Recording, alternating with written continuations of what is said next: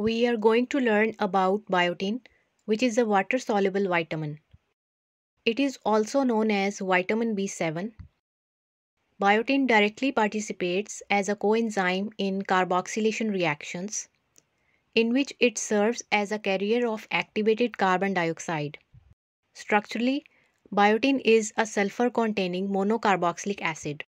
This is the site for carbon dioxide attachment, and here it attached to biotin-dependent enzymes, forming a covalent bond with lysine residues of the enzyme.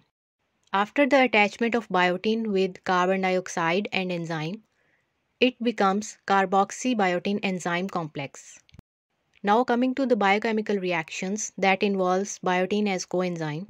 The conversion of pyruvate to oxaloacetate in the process of gluconeogenesis requires biotin.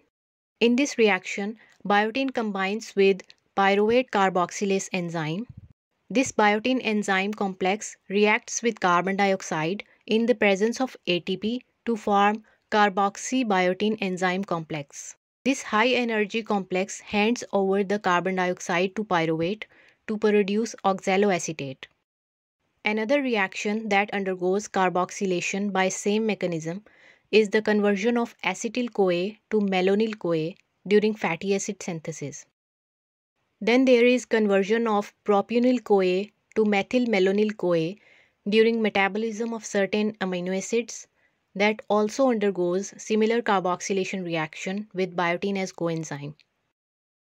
There is an interesting point here that it was believed that all carboxylation reactions require three components, which are carbon dioxide, ATP, and biotin. It was later proved that there are some carboxylation reactions which do not require biotin. For example, some specific carboxylation reactions in urea cycle, purine, and pyrimidine synthesis. Biotin is widely distributed in both plants and animal foods.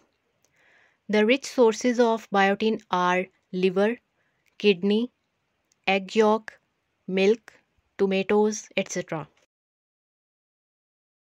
Also, a large percentage of biotin in humans is supplied by intestinal bacteria. Biotin deficiency is uncommon because it is well distributed in foods and also supplied by intestinal bacteria. However, if the deficiency occurs, it is associated with two causes. One is due to destruction of intestinal bacterial flora due to prolonged use of drugs like sulfonamides. The second cause is high consumption of raw eggs. As I have mentioned earlier that egg yolk is a rich source of biotin, but the raw egg white contain a glycoprotein called avidin. In the intestines, avidin tightly binds with biotin and blocks its absorption.